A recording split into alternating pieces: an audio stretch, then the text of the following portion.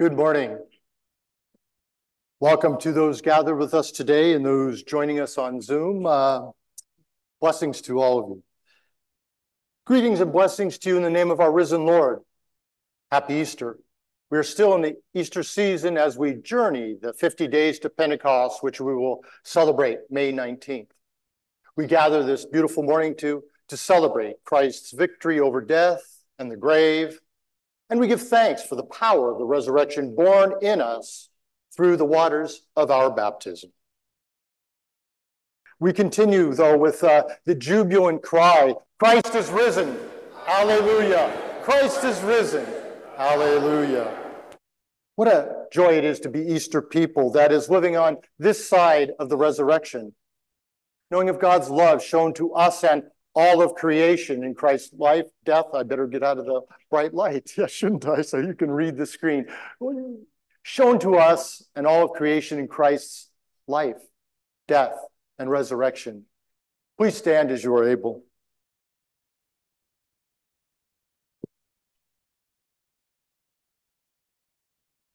Blessed be the Holy Trinity,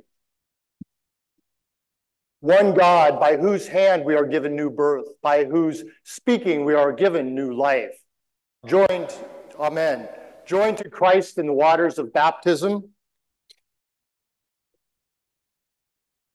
we are welcomed, restored, and supported as citizens of the new creation. Let us give thanks for the gift of baptism.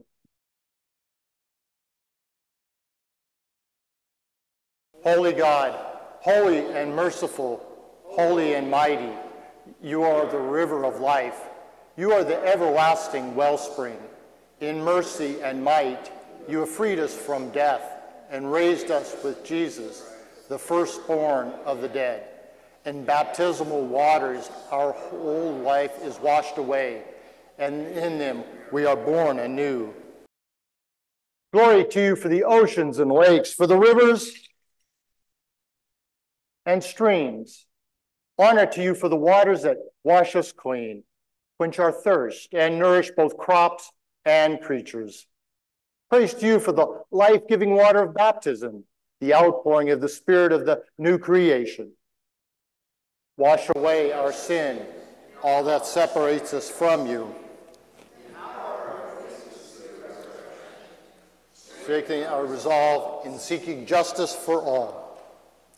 Satisfy the world's needs through this living water. Where drought dries the earth, bring refreshment. Where despair prevails, grant hope. Where chaos reigns, bring peace. We ask this through Christ, who with you and the Spirit reigns now and forever. Amen.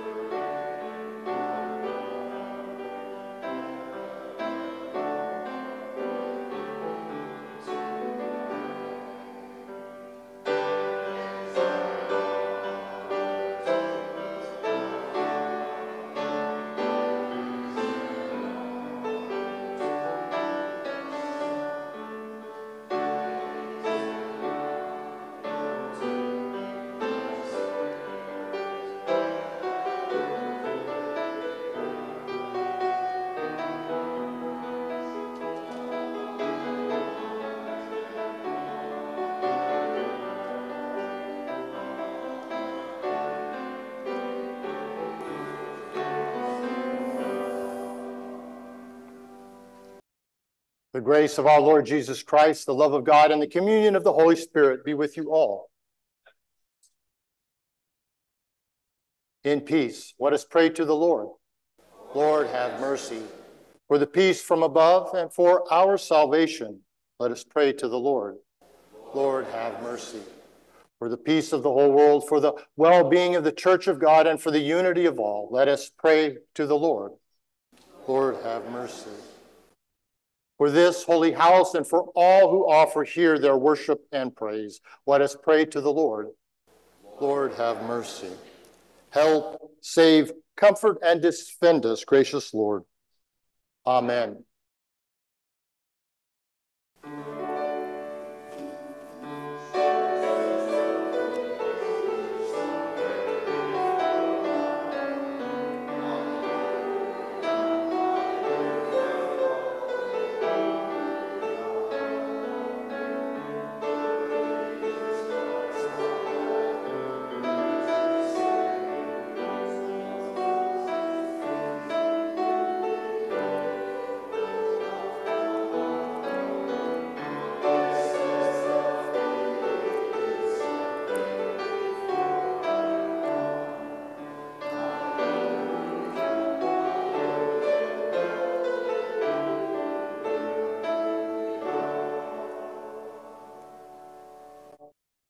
Let us pray. Gracious and glorious God, you have chosen us as your own, and by the powerful name of Christ, you protect us from evil. By your Spirit, transform us and your beloved world, that we may find our joy in your Son, Jesus Christ, our Savior and Lord, who lives and reigns with you and the Holy Spirit, one God, now and forever. Amen. We will read Psalm 1 responsively. Happy are they who have not walked in the counsel of the wicked, nor lingered in the way of sinners, nor sat in the seats of the scornful. Their delight is in the law of the Lord, and they meditate on God's teaching day and night. They are like trees planted by streams of water, bearing fruit in due season, with leaves that do not wither. Everything they do shall prosper. It is not so with the wicked. They are like chaff, which the wind blows away. Therefore, the wicked shall not stand upright when judgment comes, nor the sinner in the counsel of the righteous. For the Lord knows the way of the righteous, but the way of the wicked shall be destroyed. Our reading this morning is taken from the first chapter of Acts. In those days, Peter stood up among the believers.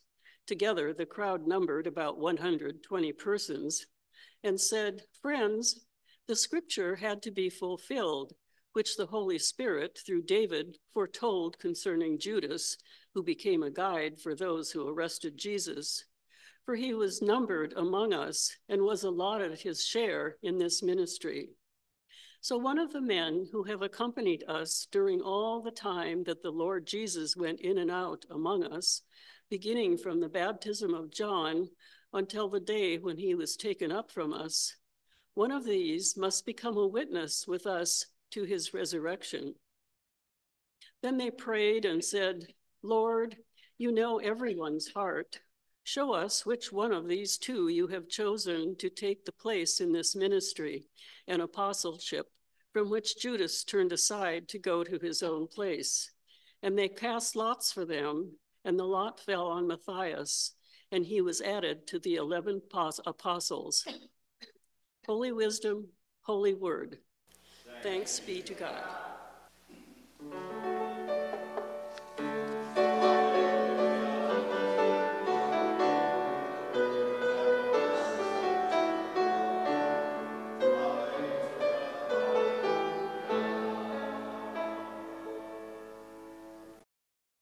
The Holy Gospel according to John, the 17th chapter. Glory to you, Lord. Jesus prayed, "I have made your name known to those who you gave me from the world. They were yours, and you gave them to me, and they have kept your word. Now They know that everything you have given me is from you. For the words that you gave to me, I have given to them, and they have received them and know in truth that I came from you, and they believe that you sent me. I'm asking on their behalf. I am not asking on behalf of this world, but on behalf of those whom you gave me, because they are yours. All mine are yours, and yours are mine, and I have been glorified in them. And now I am no longer in the world, but they are in the world, and I am coming to you.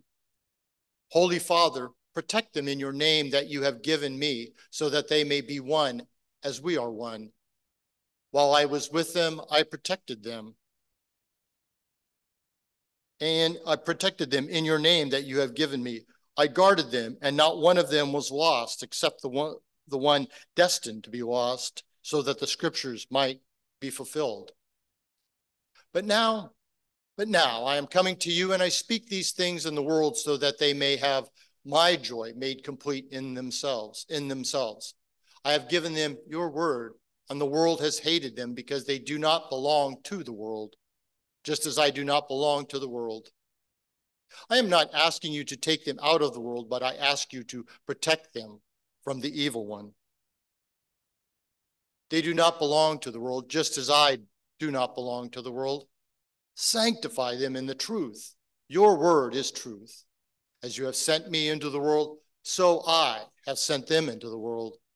And for their sake, I sanctify myself, so that they also may be sanctified in truth. The gospel of our Lord. Praise to you, O Christ. You may be seated. Welcome. Grace and peace to you in the name of our risen Lord and Savior, Jesus Christ. Amen. We have a wonderful text, our gospel text from John this morning. This text is part of a 5-chapter portion of John, which is referred to oftentimes as Jesus' farewell discourse. He's up in the upper room the Thursday night before his being arrested, turned over to the authorities. 5 chapters, John goes in telling stories of his time with the disciples. And this reading this morning captures the idea, captures Jesus' prayer about the disciples. He's praying for the disciples, his followers, his friends, his family, his enemies as well. Wow, to pray in that way, knowing the future, Jesus knowing of what was going to happen, to spend time reflecting and praying for others. It's really powerful text. Praying for others, deep in prayer. We often find Jesus in the gospel text, Matthew, Mark, Luke, and John, praying. While on my leave, I had a chance to travel to Central Asia. I think this map shows you where Central Asia is and what is sort of defined as Central Asia. I was in this region here, Mongolia, China. We see Nepal, Pakistan, Afghanistan, Iran, Iraq, Russia, Ukraine. This is the region I spent some time. Next slide, please. I had the opportunity to travel with National Geographic on what was a portion of what's called the Silk Road in the countries here of Uzbekistan, Kazakhstan, Turkmenistan, Tajikistan, and Kyrgyzstan. This is a portion of the Silk Road extending from China eventually all the way to Europe. Actually, it's not really a road, but a route. There's lots of trails and roads meandering east and west. And then also later on were incorporated shipping channels as well, shipping lanes, etc. So it was a matter of a network of getting product from one location to another. It started 200 years BCE before the Common Era and lasted till about 1,000 years in the Common Era. So hundreds and hundreds of years. And as you can well imagine, it morphed, it changed over time. Ideas were shared, cultures were shared along this time, as well as my favorite, recipes were shared, food and other sorts of things. There was an exchange of ideas, inventions, solutions. People interacted. Along this time, through these hundreds of years, you can well imagine that empires were rising and falling. Next slide, please. My journey. Modern day, this area comes with lots of history, hundreds and hundreds of years of history, but the modern day has these countries apart now from the Soviet Union, which had its fall, collapse, if you will, in 1991. And so these countries are emerging from this time, trying to find themselves, who they were, thousands of years of history, who they were and who they are now. They take into account, as they're trying to establish themselves as people and as a nation, their historical context, their traditions over thousands of years, but also in the current day context. Their mineral wealth, uranium. When I was in Kazakhstan, that week they were having an international conference for uranium, international diplomats with regard to uranium. Kazakhstan has the largest resources of uranium in the world. Water is also an issue. If you have water, you have irrigation, you have crops. If you don't have water, you got to partner with your neighbor, figure out how to obtain water. Turkmenistan has lots and lots of oil. They're dripping in oil where the other countries don't. You get the idea that these different countries have different resources and things that they have explored and established in the here and now. So they're blending what they had and what they have to sort of searching for a personal and a national identity, present and looking forward into the future.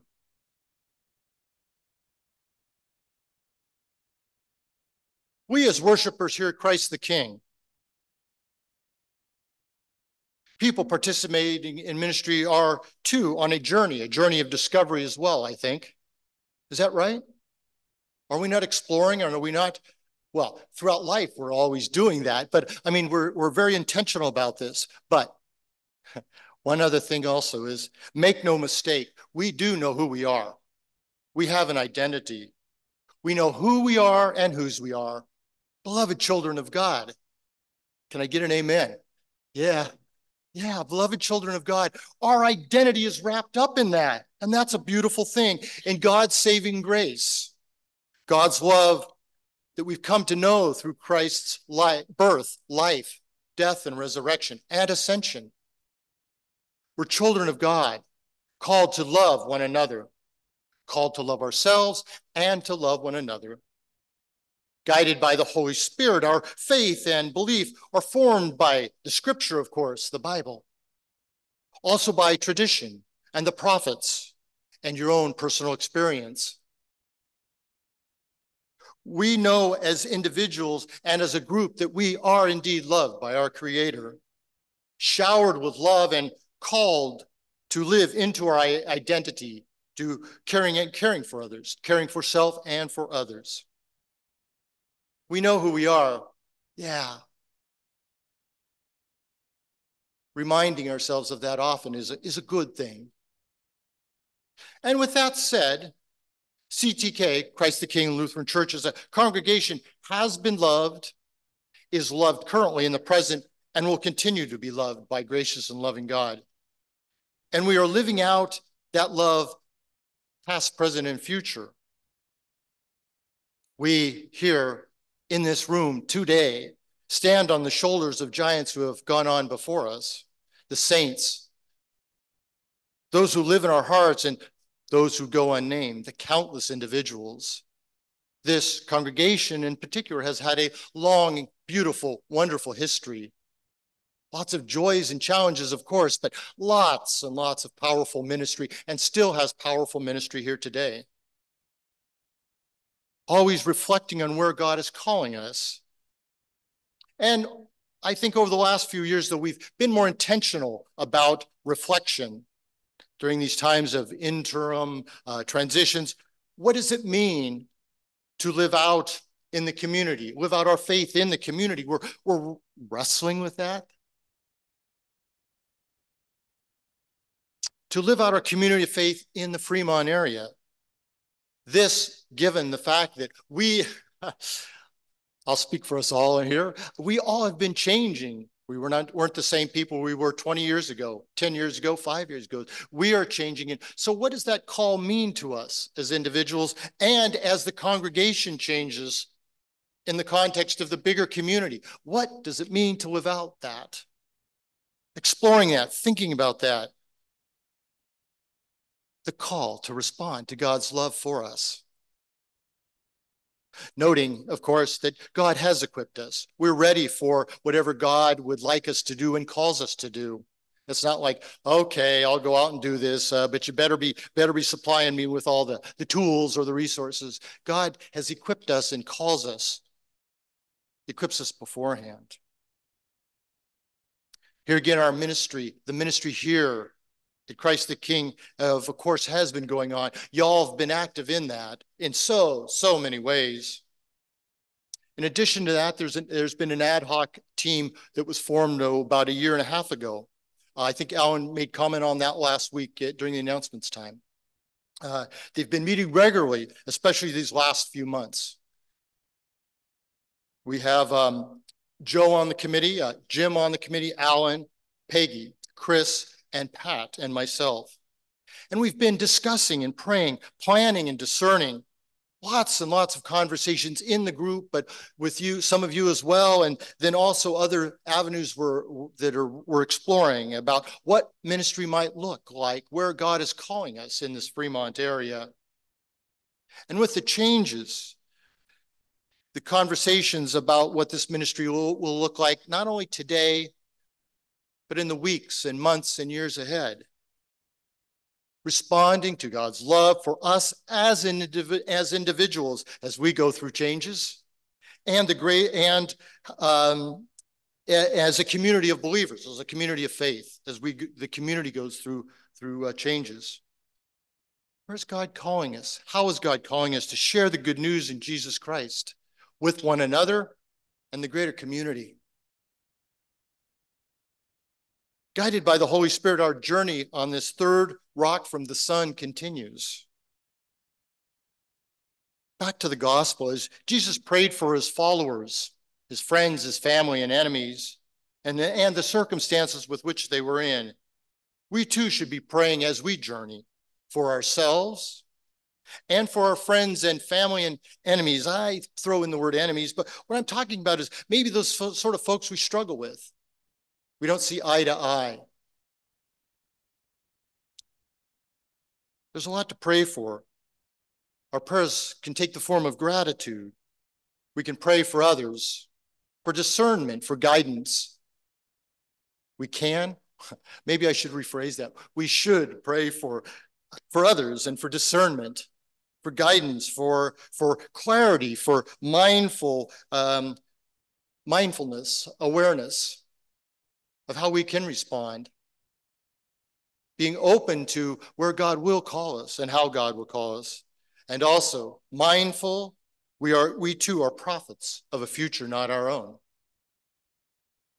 Sisters and brothers, as you pray, as you maybe have a conversation with God, is a different way of putting that prayer. I don't know what your prayer life looks like and how it's constructed, but these conversations with God that you have, may you breathe in. May you breathe in the goodness of God, and may you live out the goodness of God as you journey today, tomorrow, and all your days to come. Amen.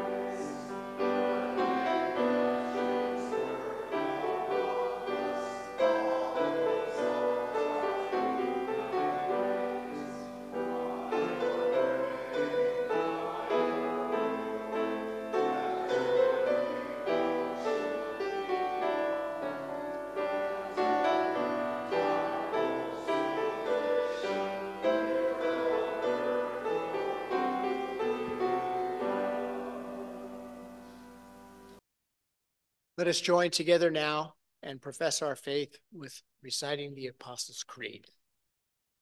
I believe in God, the Father Almighty, creator of heaven and earth. I believe in Jesus Christ, God's only Son, our Lord, who was conceived by the Holy Spirit, born of the Virgin Mary, suffered under Pontius Pilate, was crucified, died, and was buried. He descended to the dead. On the third day he rose again. He ascended into heaven.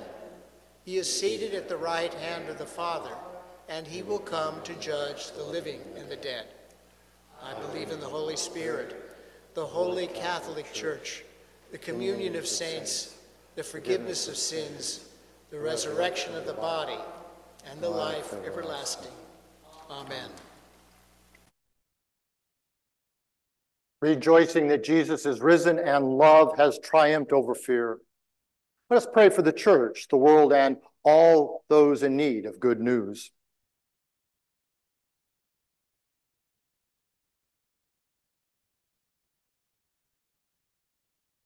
You sanctify us in your truth. Your word is truth. Send your church out into the world to spread your love and joy. Embolden all bishops, pastors, and deacons to be faithful ministers of your word and sacraments. God of grace, hear our prayer. Your creation groans under the strain of pollution. Preserve melting glaciers and dwindling forests. Bolster those who work for climate justice, and help us all to be good and faithful stewards of your creation. God of grace, hear our prayer. Your people seek wisdom, understanding, and peace. Guide all those who govern and inspire them to work on behalf of the most vulnerable in our midst. Keep safe first responders, those serving in the military, and those whose duty it is to protect others. God of grace, hear our prayer. Your children need your loving care. Protect them from all harm. Comfort those in any affliction.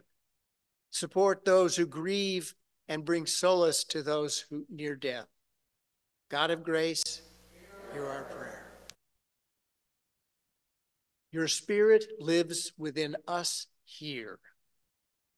Inspire the work of this congregation and unite us as one. Bless all the mothers in our midst, console those for whom this day is difficult, and gather us all under the care of your loving wings. God of grace, hear our prayer. Your saints dwell with you in light. Keep us ever thankful for those who have gone before us in faith. Inspire us by their witness. God of grace, hear our prayer. For whom else and what else do we pray? You may offer those prayers aloud or silently. Into your hands, most merciful God, we commend all for whom we pray, trusting in your abiding love. Through Jesus Christ, our resurrected and living Lord. Amen. Amen. May the peace of Christ be with you always. Also with you. I invite you to share God's peace with one another. God, provider of all we need, provides us an opportunity to share with one another what God has blessed us with. In being good stewards, we are called to give as God has given to us.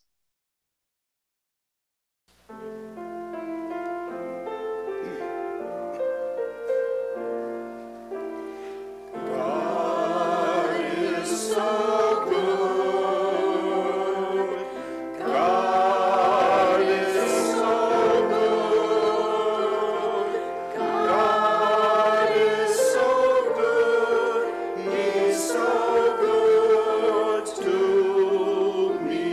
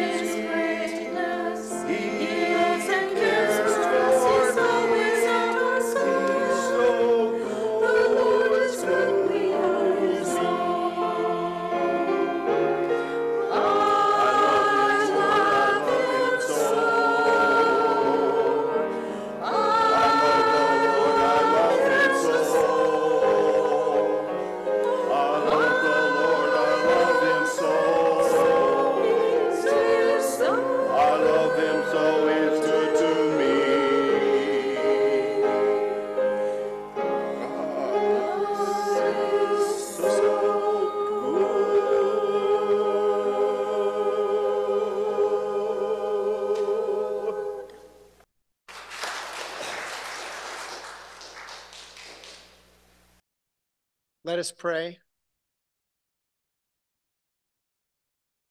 Risen One, you call us to believe and bear fruit.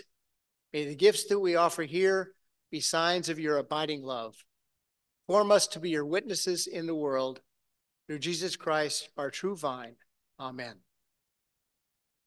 The risen Christ is made known to us in the breaking of the bread. Come and eat at God's table. Please stand as you are able.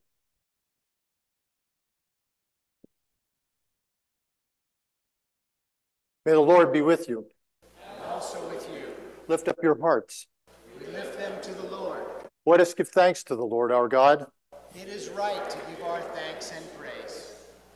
It is indeed our joy, delight, and privilege, right and good to give you thanks and praise, O God, because from the beginning, you invited us on a journey with you, a journey of wonders and miracles, a journey of healing and joy, a journey of mystery, a journey full of life and love. And so in thanks and praise, we join our voices in the song of the angels and saints who forever sing to you.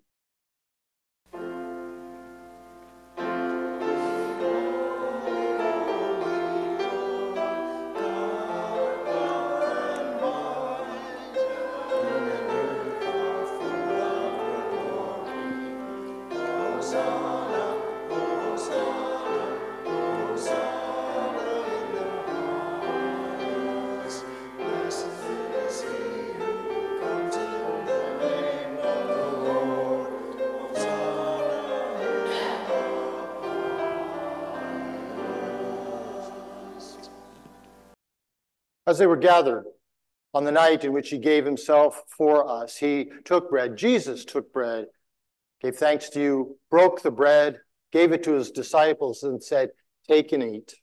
Take and eat. This is my body given for you. Do this in the remembrance of me." When supper was over, he took the cup, gave thanks, gave it to the disciples, and said, "Drink from this, all of you. This is my blood of the new covenant, poured out for you and for many people for the forgiveness of sin. Do this as often as you drink of it in remembrance of me."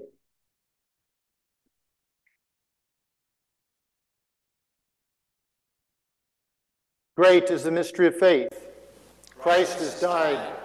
Christ is risen. Christ will come again. Jesus called God his Father. So do we. Please pray in the language and translation of your heart. Our Father in heaven, hallowed be your name. Your kingdom come, your will be done, on earth as in heaven. Give us today the daily bread. Forgive us our sins as we forgive those who sin against us. Save us from the time of trial and deliver us from evil. For the kingdom, the power, and the glory are yours, now and forever. Amen.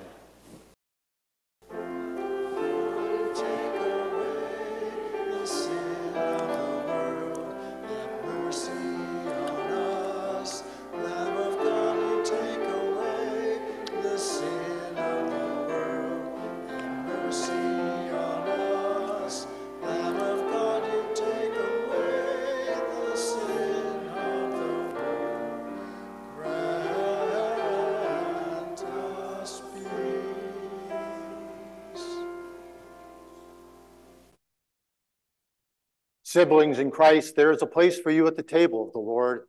The feast of communion is prepared for you. Know that you are loved. All are welcome to find their rest in Jesus Christ. All are welcome here. Come and taste and see that the Lord is good. You may be seated and come forward at the direction of the ushers. This morning we have wine, which is the darker colored liquid, and grape juice, the lighter. We also have gluten-free bread if you would like. Simply ask the server and it will be provided.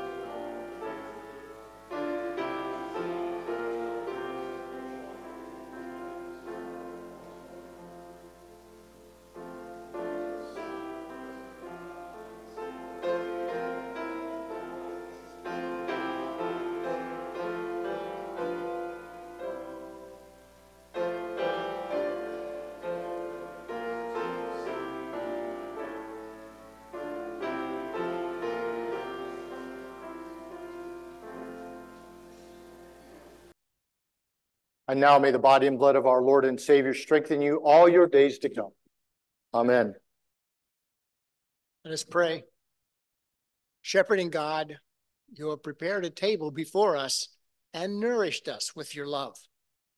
Send us forth from this banquet to proclaim your goodness and share the abundant mercy of Jesus, our Redeemer and friend. Amen. Gracious God has blessed us with much. Right? God has blessed us with much. Today, what do we celebrate today? We celebrate God's blessings, and we also celebrate Mother's Day. Yeah. Celebrating those who are mothers, those who are motherly. Mother's Day often is thought of as a day to acknowledge and lift up female parents, if I can put it in those sorts of words. But mother as a noun also means a woman in authority, like Mother Teresa, an older elderly woman like Mother Hubbard, or one exuding, practicing maternal tenderness or affection.